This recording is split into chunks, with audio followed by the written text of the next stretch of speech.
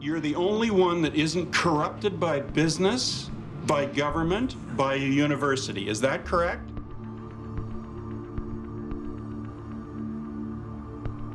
I don't think this is evidence. And asking what her perspective is, quote unquote, I don't think really advances the mirroring matter. So I object to the line of questioning on that basis.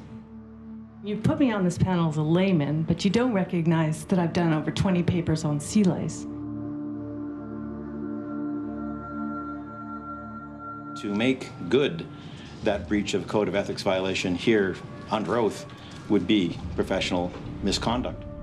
I asked him a question about a reference that he had made. It was not his opinion.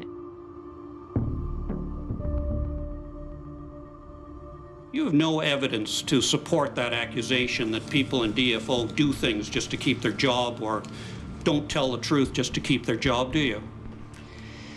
I actually do, but I'm not going to reveal all my sources because they're scared.